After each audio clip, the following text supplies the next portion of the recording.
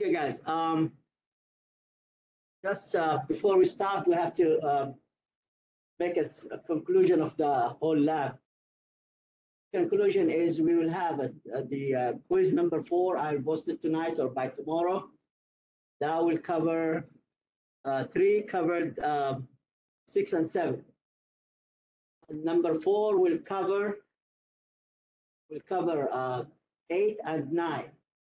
The number 5, I want just for the last lab. The last lab is the most difficult lab when it comes to the final exam in the lab and the lecture.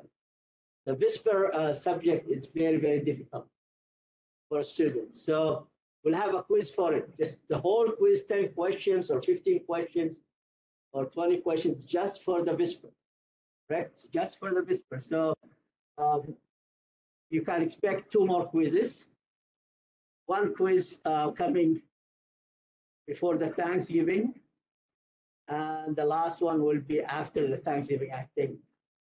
Okay, so this is quiz 4 and quiz 5. And I put in the assignment some of the, if you look at the assignment, take advantage on those extra credits. You have 3 extra credits. You can improve your grade if you want to for the midterm or the final exam, just in case something will happen in the final exam. The final exam, I did not write it. It's this college-wide final exam for the lab. So let's start with this experiment today. So I will log myself out and we'll start for today's experiment.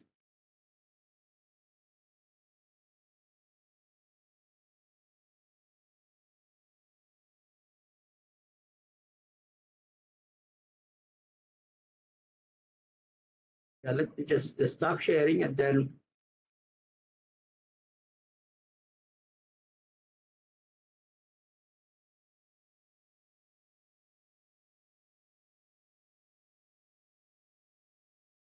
okay, share. So what we have to do today, we'll have specific heat experiment. So this specific heat experiment is made of 3 sections. We'll do 3 sections this experiment. 3 sections. The first one here, we will have our the specific heat of our calorimeter. The calorimeter is just a coffee foam cup. Okay, it does really deliver a very good data. It's not 100%. It's not very, very accurate like literature value, but very, very close. So this is our calorimeter, called coffee foam cup. This is the lid. It's just a card here, cardboard here. And this is your stirrer here. And this is your thermometer. So when you do this, this is your calorimeter here. And this is your stirrer. You have to make sure that the stirrer can go all the way to the bottom, but you don't touch the thermometer, because if you start stirring and touching the thermometer by mistake, the temperature will be what would go up. That will give you a big, large error. So make sure that it's so immersed that it will take inside the solution, but enough distance not to hit the thermometer. So the stirrer here, you need the stirrer here. So you put it this way here. If you look, I'll put it this way. I'll control here. You can control it from here. The stirrer can touch. The stirrer can touch the bottom of the thermometer of the cup, but the thermometer should not. We're not measuring the temperature of the cup bottom, but we are of the liquid inside, correct? So make sure that you don't have the error, and make sure that the stirrer, when you stir, is not touching the thermometer. If it touches the thermometer, then your data will be not correct, because the temperature will be going up, because you are colliding with the thermometer at the surface, so that will raise the temperature of the thermometer itself. So first we have to do what? Specific heat of the calorimeter. It's not really difficult to do, and you will need, of course, I did not tell you what the specific heat. The specific heat is the amount of energy needed to raise the temperature of 1 gram of a matter 1 degree Celsius or 1 degree Kelvin. So amount of the energy needed to raise the temperature of any matter, 1 gram of any matter, 1 degree Celsius, correct? And the units of specific heat is calorie per gram centigrade Celsius, or joules per gram Celsius, or joules per gram Kelvin, or calories per gram Kelvin. So those are the units here. If you look at this, I can highlight those for you here. So you can highlight those with the yellow. So those are the units of the specific heat. Amount of energy needed to raise 1 gram of a matter, any matter, 1 degree Celsius or 1 degree Kelvin, correct? And the heat in general is defined as a mass, here it is, multiplied by specific heat, multiplied by delta T. Delta T is the initial temperature when you put your calorimeter here, correct? Delta T is the final temperature after you mix the two matters together, the metal on the tab wire on side, vice versa, or the cold tab wire with the hot tab wire. So you can mix them. After mixing, you will see final temperature will be the highest temperature reached by the system after stirring. After stirring, you keep watching the temperature, you go up, up, up, up, and then the highest temperature before it drops back again, that will be your desired temperature, final temperature. The initial temperature is not really difficult. You put your liquid in and you put your thermometer and measure what's the temperature at the beginning, correct? That's at the beginning, correct? So we will have to do first the calorimeter specific heat. Second, we have to do the specific heat of a metal. We have a metal shot here. You will weigh about 8 grams of those metals, or less maybe. So 3 grams maybe. It's in the procedure how much. It does not really matter. It does not depend on the amount. So you will see it yourself. So you will measure the specific heat of this metal, and I gave you the metal specific heat.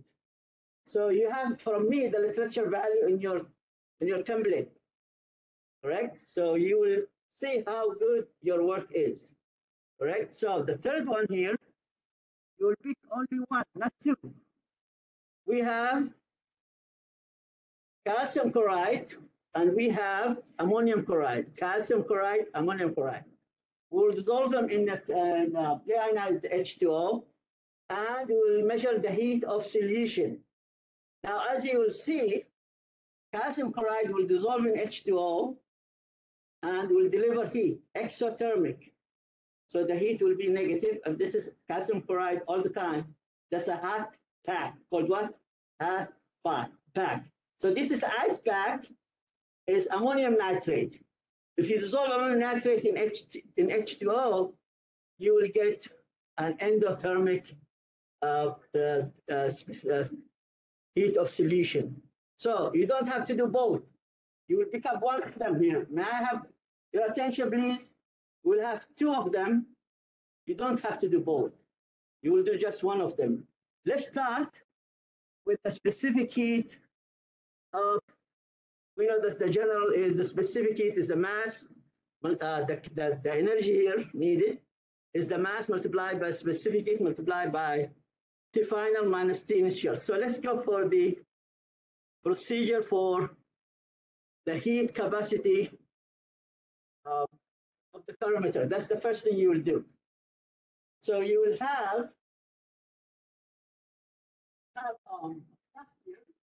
volumetric flask 200 mL. I'll bring you some ice in a small beaker. You will put about 250 ml of deionized, correct? And then you'll put ice in it, so the temperature will be between 4 to 6 degrees here. We are here. So we are here. So We are here. So this is your ice. This is your ice H2O. And then we transfer this out of the beaker, the 250 milliliter beaker. Just you need 200. You don't need the 250. And avoid transferring any ice. The ice will give you an error inside measuring the temperature. Correct? So you transfer your 200 up to the mark. You take the thermometer and put the thermometer in and measure your what? Your initial temperature. And in another one, take the second one and set for your room temperature. So you'll use this one here, 200 ml of temperature. So here it is. This is your 200 of the ice H2O. Here it is. You look at this. Now you will start doing your room temperature one. You'll have another volumetric flask, and you will make room temperature deionized 200 mils. Correct? So the room temperature, you don't have to measure this one for the room temperature, but at least you will know this room temperature. You can measure it. So this is the ice, around 4 to 6 degrees. This one is the room temperature. Put your thermometer inside, measure the temperature of this. Take your thermometer out, wipe it out, dry it, put it in the room temperature, measure. Those are the initial temperature both. Correct? You will come here, the ice, put it inside your calorimeter cup. Okay? And because this might flip, it's better to put it in a small beaker so it will not flip. Right? And put it in a beaker so it's more rigid. So then you will put your lid here. Just double check the temperature again and make sure that the thermometer is not touching. Thermometer is not touching the stirrer. Your stirrer here, correct? So now the 200 of yours room temperature one inside, correct? All of it, and then you start stirring. Watch the temperature. The temperature will go. I did the opposite here. This. It has to be like this, yeah. So watch the temperature. The temperature will go up, up, up, up, up, and remain constant for a while, and then will decrease. Watch the temperature when it goes the highest value before it drops down, correct? That's your final temperature after what? After mixing. Are you following? Then you plug in your formula. This is the formula. Here it is. This is the formula you will put in, and you will solve in this formula for heat capacity of the calorimeter. Correct? So all of those are here. The 200 mLs of H2O, that is 200 grams, with the assumption that density of H2O is 1 gram per ml, correct? So, and then the specific heat of room temperature here is what? Is 1 calorie. As I said here, look at the temperature here, go up. It's given to you here in this. So if you look at those here, those are the values you need to use, correct? So the specific heat of the ice is 0.209.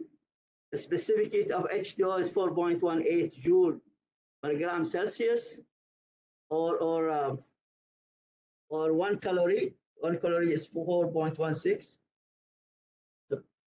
So here, and this is, don't worry about the specific heat of H2O, but main thing you have to use those, one for the cold, one for the room temperature. So you plug them in the formula here. The mass of the cold is 200 grams. The mass of the room temperature is 200 grams. And you plug all those in, the values, initial of the temperature of the room temperature, and then the initial of the cold one and the room temperature one, and then the final when you start mixing them, and then you mix them, and then you watch the room temperature will go up, up, up, up, and it still remains for a while, for a few seconds maybe, they'll start dropping down. So the highest one will be the temperature you have to record. That will be your T final. So you solve the whole formula here for this one. We are looking for this heat capacity of the calorimeter. So this is the first one. When you are done with this, take the thermometer and wipe it out. Rinse it with deionize and wipe it out dry with the tissue. And dump this one here inside the sink. Now you will start doing the second part of the experiment. The second part of the experiment is the metal. So we have a metal shots here. Those are aluminum shots.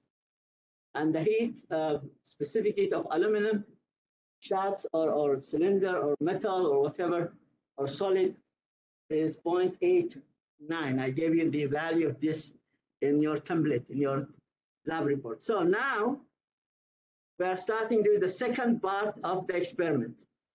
So I look for you that's a very modern setup. We'll use vernier like you used with the Pierce law.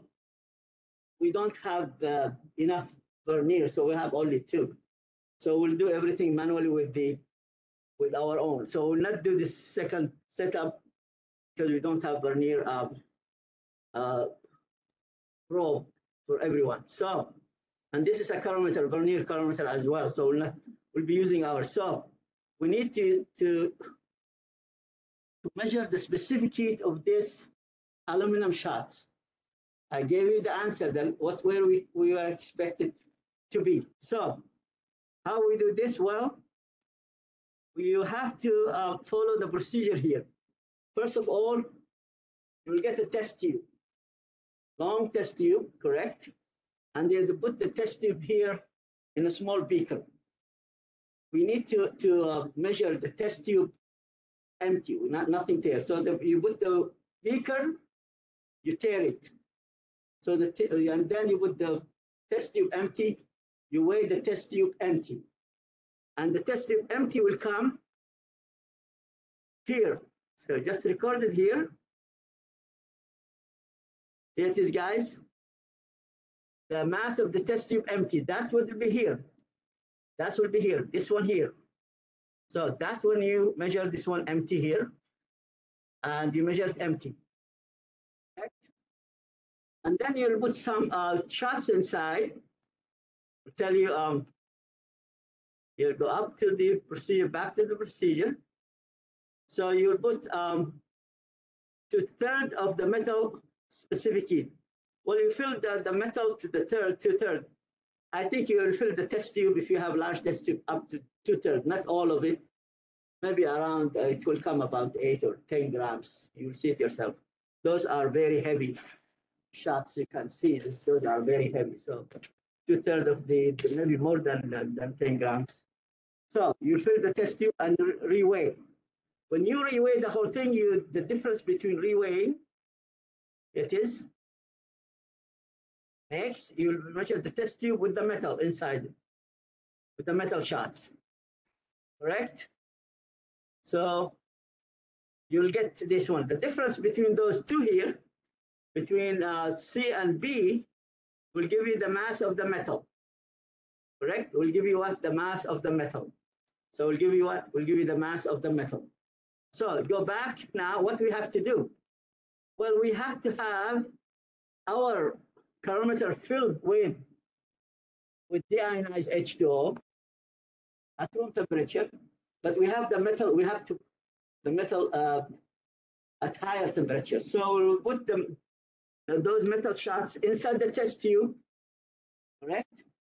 And we'll put the whole thing on the hot plate. We put a water bath, a beaker with tabware, and then we'll heat the test tube filled with those shots. So with the assumption then we can measure the temperature of the tabware.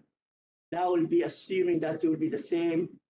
There's no air bubbles in between. So that will be the temperature of what? The initial temperature of the metal, correct? Are you following me here? So you'll take the test tube. empty.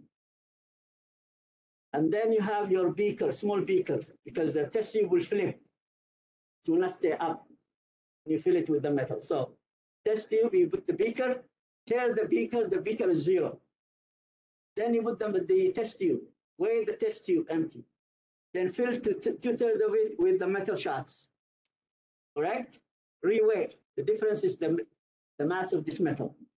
You take the test tube, then you put it in a hot, not hot, but yeah, in a boiling H2O, tap or water bath. So you take a small beaker, you fill it up to half of it, you put the metal test inside it, the test tube to boil it. And with the thermometer, come and measure what is the temperature of the metal, initial temperature. Well, we'll assume there's no air bubble or that interferes. So we'll say, okay, that's temperature of the tabor equal the temperature of the metal shots. So you take the initial temperature. It will be around 80, 90 because it's boiling, correct? So when you are done with this one here, you will fill it with H2O. Let me go up. So you'll fill this one here with H2O at room temperature. So take 400 to 600 meter beaker and fill it and place the beaker into hot plate. That's when you make what? You heat the H2O, the tabor, so they determine the initial temperature of the metal. Okay, so now you put the test tube filled with the shots inside. That's you just keep it there, and then meantime you can fill your place 100 ml of deionized inside the cup, 100 ml at room temperature. You measure the temperature, the initial temperature of the 100 ml, correct? And then when you see the temperature is there, if the tabor is enough boiling, measure the temperature and immediately take the test tube, okay? Take the test tube and transfer only what?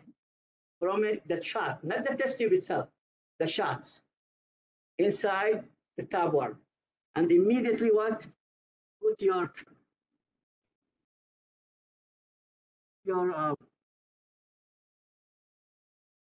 thermometer and ready to go, because as soon as you put the shots, the temperature will go up.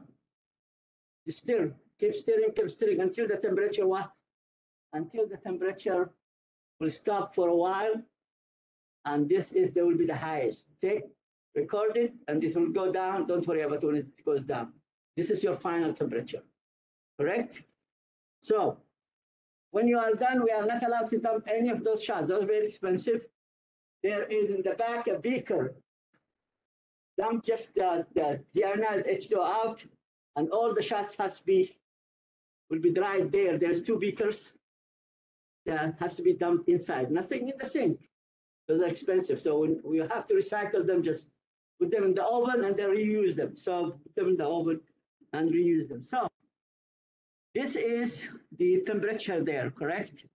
So now the last one we'll do heat of solution of one of them. You don't have to do both of them.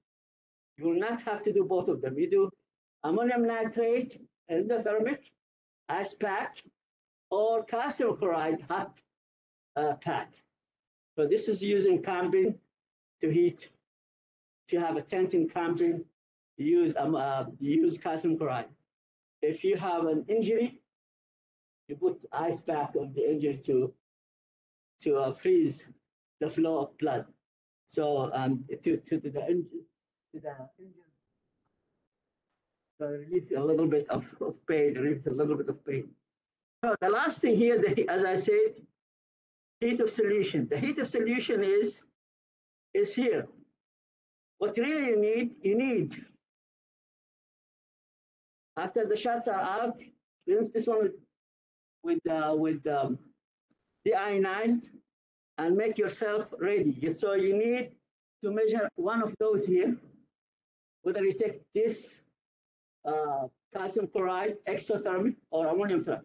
Weigh 8 grams of this, okay, in a boat, weighing boat, correct? So what you will do here, you fill the whole mug here with 100 ml. You measure the temperature of the ionized 100 ml. That's your initial, correct? After you have measured, you have the weighing both 8 grams of one of those. You dump the whole thing at once, put the thermometer on the lid and start stirring. And watch the temperature will go up, up, up, up, up until it remains constant for a couple of few seconds, because that will be your highest, and then start dropping. You have to watch for the temperature. It goes up, stays for a few seconds, and you start dropping down. So we don't want to record it when it starts drop down. We record it at highest. Correct, guys?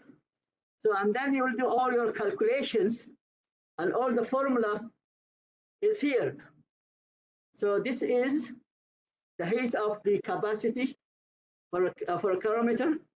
This is the heat of the metal.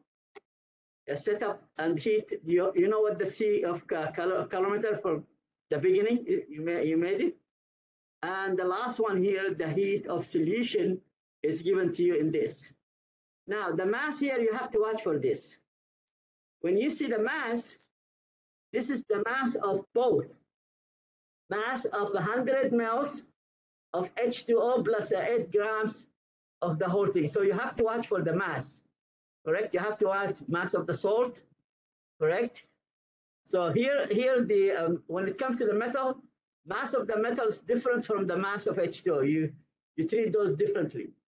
And here, if you look at the mass here, mass of the room temperature, mass of the cold, that's differently. But when it comes to here, this is mass of the solution, correct? Mass of the solution. So you have to add all those masses together, which is the 8 grams, correct? And then the 100 mLs, which 100 grams, so 108. So let's look here.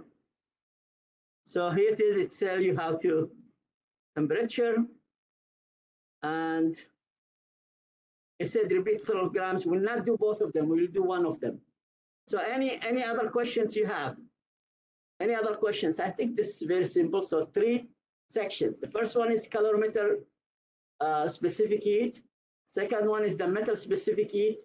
The third one, heat of solution of one of them, of one of the salt. You like the exothermic or endothermic? Endothermic will be positive. Exothermic will be negative. Correct? So let's start, and I'll stop recording here.